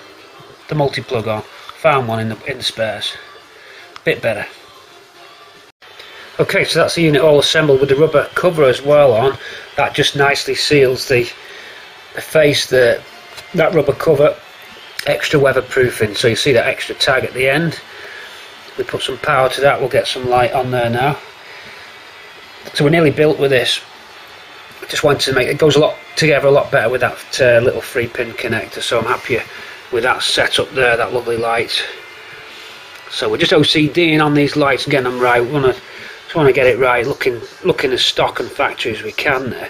Just looks a lot better than putting in them lights out of the box, the ring ones over there. It just makes it that extra touch, and it'll always revert back to original if you wanted to, because I've not changed the wiring pins, just added an extra terminal. Okay, I'm going to double test it now. Bit of power on, let's see what happens. Okay, I'm on the deck there with a 12-volt feed ready to go, power on. So I've got my earth already connected, so I'm going for, this is the dip beam. So that's dip beam. And then this will be side light. And then the extra tab I put on is that extra high beam that you get, and there it goes. See the camera, auto iris delay, you'll get a flash before the camera can register it, so you get that. So that's the way it works. We're good to go on that lovely unit. Let's make some more of those. There you have it. Halogen on, nice silver backing to it, looking stock and factory around the side there. Move along please. Okay, for the single halogen we've only got to make one alteration. That's the earth wire on these caps has a small blade. We just need to put the standard blade Lucar on there. Got plenty of spares of those, so we crimp on and we take it to the soldering iron. Do that live for you now. Look at that block of wood there, really handy. Whoa, I saw the camera took a headbutt. Woo! We're on a little mini tripod, camera took a headbutt. Nice big block of wood when you've got a high power iron, just to keep you running, and it keeps you from burning things. Well, the wood smoulders a little bit of oak smoked. So I've got that blade on there. All I'm going to do, I can see I've stripped back the wire. I'm just going to crimp on. These are the old original type plugs, Lucas, spades, whatever you want to call them. And the wood's great because you can press down. It's quite a good insulator, and then I like to feed in. I'm just off your screen, hold on while we come across. Apologies there, I wasn't watching that, so I'm just heating up. Now on this Lucar, in I go. Oak smoked, the best flavour. And there we have it. We're good to go. So that goes across to the... I'll take you across on the camera tripod slowly so it doesn't get rough footage at home. Here's our base ready to have its glass on. This is the single bulb unit, and that, won't touch it just yet, goes onto the earthing tab. Forward a little bit for you, onto the earthing tab, tilting in. The other spade on here is okay. It's already the right size for it, so the lamp is fitted like that, and that's your night breaker single bulb. We flip out, two little quick release springs on the original unit.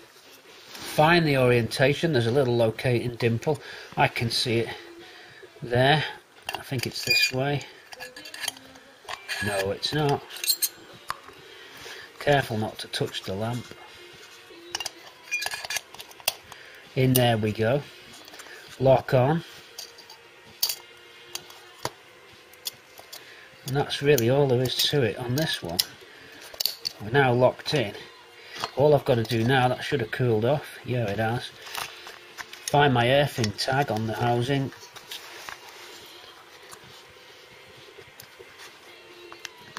And I slip onto the earthing tag.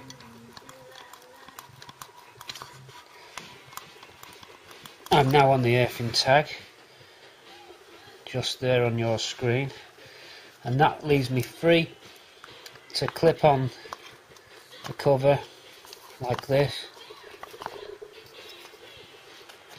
That would now twist and turn, and you'd have the second unit there. And you can see how the parabolic reflector works. Look at that blue circle in the middle of your screen. That's actually the colour of the lamp, the Nightbreaker coloured lamp. You can see how the correct dish effect gathers the light up. And that's just the way that these reflectors are. That's why it's important to have good reflectors, because you just lose so much light if your glass has gone milky. So that one's really ready. There wasn't much to do on that one. So now we do the other dipped one, and then finally the other single one of these, and that would complete the mission. I might just show you a few quick clips of me doing the dipped one, the dip and high beam one, but we've covered that on the first one, so no need to clock up the time on that. But suffice to say, this is what we're heading for. These stickers need remaking. We'll get on to a sticker company this evening online and get that done. So continuing on for you, for nice headlamp rebuilds. I think you'll agree they're looking good. Okay, continuing on with the quad headlight rebuild. Some nice stickers found, re-salvage ones there that I found, cleaned up, and some new backing adhesive on, make us some good stickers, save us a job. They're actually covered up, but we like to know they're there. So they're all on. Cleaned up the connectors, the spade connectors here, with some very light acid and a stiff brush. You can use a toothbrush, or I used a seam sealing brush just to clean them copper contacts. You'll see how the rivet now is enhanced. Some grease on there, some special contact grease, waterproof grease going on, and also washed down the acid so it doesn't carry on eating away. So that was just clean the copper up. We've silicone greased these donuts which fit over the top. They go over the top, they're ready. So we're just waiting for the housing to put together. I found some new old stock backing plates in galv. I've just cleaned some up there. Now what I do with them, I'm just lacquering those so that the galv doesn't tarnish. Waiting for that to go, and then we can build up the completed units. Got some crock clips for testing just over here so we can test up. Okay, so nearly finished with the quad headlamp build. Very tidy.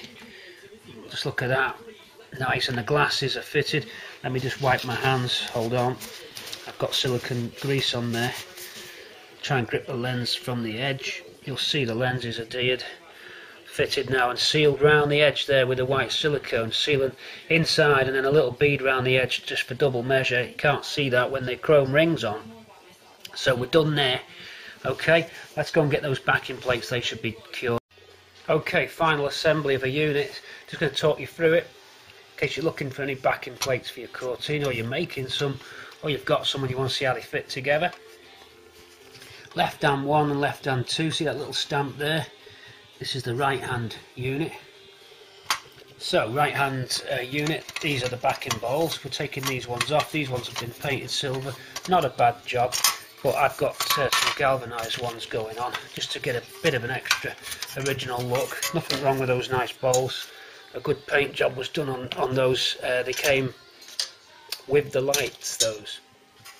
So there's our backing plate. What's it consist of? Well, you've got some spring retaining posts there, and these are the headlamp adjusters themselves. You can get them from Lucas directly, still make them. MG Club for that, eBay, so you can still get those if they're missing. That includes the little insert there, plastic insert for the screw to go in. You turn that and it'll pan and tilt the headlamp to get your direction. This backing plate's got some dust on it, so first we'll dust this down. Once I've dusted it down, I'll take you through assembling the units after those completed lights that we made. Hold on for a quick dust down now. Okay, so cleaned up, and now our backing bowls. Finished in zinc. I've lacquered these just to stop the zinc from corroding. It has a terrible tendency to corrode. Backing plates themselves are also stamped RH1 and RH2 so that you don't get the bulbs in the wrong places. They've got locating slots in them for the bulbs. And the back of the bulbs have little tangs there which fit into the grooves there, and off you go. So we just have to fit the right one for the right side. We're going to just establish now which one right hand one fits in. It's obviously 1 or 2 slots. I'll just get the lamp. Now we know the side light unit goes on the inside. I always thought it was on the outside, but the way that this is set up with these bowls, the side lights unit can only fit on the inside. So I will now get a side lamp unit, and away we go to fit it. Okay, so right hand 2 is the inner one. 2 refers to the inner inboard, 1's the outer. So that gives us our side light and dip unit that we talked about and we built. Face this down now. I've actually put the bulb in. You don't need to do that till you've clipped it. But now we've got a little spring just coming up there. Spring here. That locks the bowl in place, so you hook on to that locating tab. Then I get the super handy long nose. Makes life so much better when you've got these long nose pliers. And if you can do it with a camcorder in your hand, you're doing good. So we take that up now. I can't quite get the leverage, but we're going to spring that up, lock that onto that post. That secures the bowl in place. There we are from the back with that spring attached, and that's pulling the bowl in. You can see that galv finish there. Looks better than the silver on the back. So that locks that nice and securely on those 2 posts. You'll see that my one's not located there, so I can still do it with the spring on and just grab the bowl and spring it back, lock it into this locating screw, the adjuster screw. See how that's missed it? We pull back now and just lock it into there, and then when you've done that you can adjust the pan and tilt with those adjusting knobs there, and that's how you set your lights up. So we can see that we're nearly ready to go there. Okay, with that headlight slotted into those adjusters like that, we're now ready. We've put the bulb in. You can see how the bulb only sits in one way, and if you look closely you'll see an arrow on the top of the glass, and that's designed to point to the very top of that screw. So that's how I was able to, when I was siliconing the glasses, you rotate the glasses till the arrows to the top of the screw, so then you parallel. You do that with everything in place when you're siliconing on. So that gave me the location. Then lastly, you've got this chrome ring. Some screws now fit into the backing bowl. We need to fit those because these are new old stock backing bowls. Screws will be just over here on the old plates coming across. We'll pinch them out, put them in there, then the chrome retaining ring goes on, and then that side's done. Okay, everything's on. The chrome surround trim ring's on.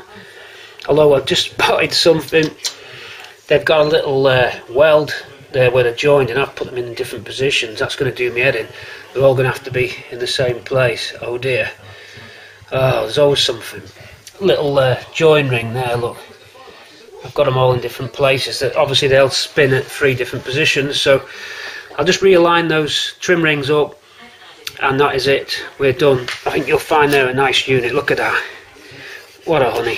Ain't that honey? All done. We just need these cups on the back now. Look, we don't want to face that down, we'll scratch the lenses, but these rubber cups to go on the back, and it'll look like this one. There we are. That's what it should look like from the back. All finished, ready for the connectors to go on for the electrics. One pair of completed GXL reproduction or restored quad headlights, so we can put them into the storage box now. We're done. We'll give them a quick test, show me on test, then we're moving on to the next job. That's the lights out of the way, finished, ready until we get the car back. Well, you can't look at them direct. Now you'll see the one on the inside there, it's just the adjustment. You just set the pan and tilt, but they're slightly off set at the moment. But both on, both bright, too bright for me to look at. Your added feature of auto iris on the camera, you're able to see them on screen in YouTube land. But we have 2 crisp, nice white lamps. I'll test the second set, I'm sure they'll be okay. So we're running good. I've tested the dip and the side lights, so we're operational. We can put them into stores. Job done. In and box. So we pack away, and that's done, ready. Close the lid, we're off, we're good to go. Okay, so with the headlights out of the way and the locks out of the way, we're ready to start on the steering column. We're going to bring down all the steering column parts now. We've had the outer columns powder coated, and a lot of the parts powder coated from the steering column. Quick tidy up at the workshop, but I'm going to go and start the edit of part 36, and if it's up to an hour, we're going to say thanks for watching again, and look out for 37, where you'll see the body shop, the steering column build, and then just a finalisation of all the rest of the parts. We've got a petrol tank done. We'll show you that in the next video. But for now, from the workshop, if this is an hour, then we're signing out. Don't forget to subscribe. All the best. Thanks for your comments so far, and look out for 37, which is going to be higher octane. It's going to be better. It's going to be good, but we've got to have this stuff in. We need to cover all the parts that are involved in making the car. But we're doing really good, and when that shell gets back, we can start fitting all the goodies, can't we? If you can just hold on there till August, when part 37 rolls into town. We've got a couple of small little trim triangles to do there. Part of the back doors, they need redoing. They need replating. Here's our steering shaft here. We're going to line it up with another steering shaft. We're going to start working out how the steering column goes back together. We've got a slight mod on the steering column because we're having a twin stalk used for cruise control, so we'll talk you through how we did that. It's going to be probably in 37. I'm going to imagine I'm up to an hour. What I do now, I start loading all the footage into the editing program, and when I see that bar go up past an hour, I start to wind it in. Sometimes I haven't any footage finalising the end of a film, simply because I wouldn't know it's about to run out when I've been filming. So if that's the case, thanks for the subscriptions, thanks for the comments. I've not been able to do any comments on July, but I'll catch up. Been away a lot, and it does take a while to reply to everybody, but I will get on. There's about 50 replies to do. Okay, so over and out for 37, 36. See you in 37, guys. Thanks a lot for watching from Cortina City. We'll see you in 37. All the best. Good night. Oh, just one quick one before I go. Forgot to mention, we did get the power steering done. I don't think I covered that. We were just messing with it earlier on in the beginning of this film, and there was a little locking bar missing inside here. It was like a locating bar. It actually broke. So I think what I did, I bolted this together with the bar not quite in line. Anyway, we managed to repair it using another bar. Found another bar, so that worked. It was locking it up.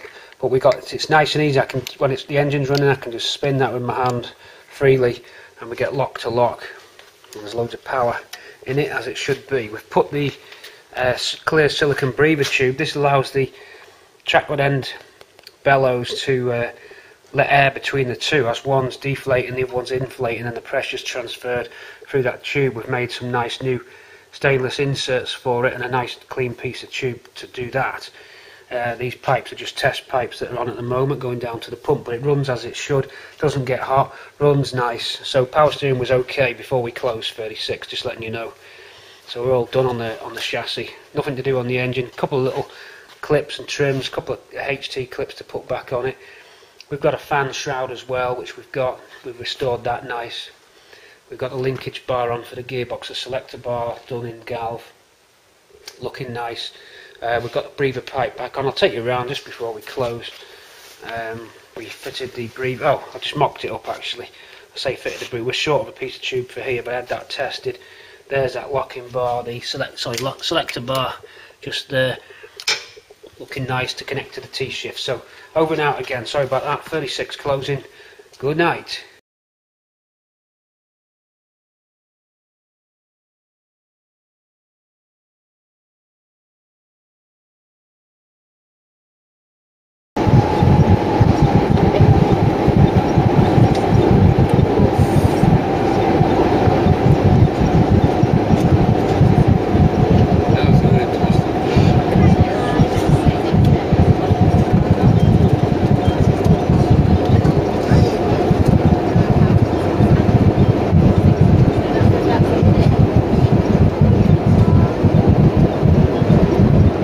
Jim, you've got a serious right turn here. Jim, you're going to have to do this, mate. Okay, mate, Mark 3 Cortina just over. Oh yeah, it's it. Cortina over there. Over the road, yeah. I'm going over the road.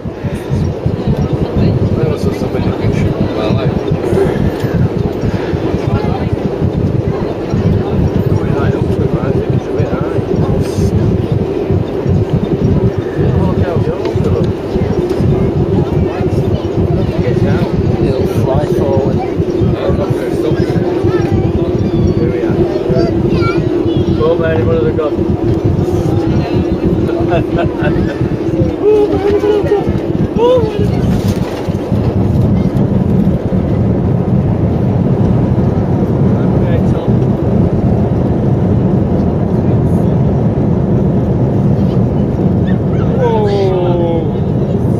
that's crazy.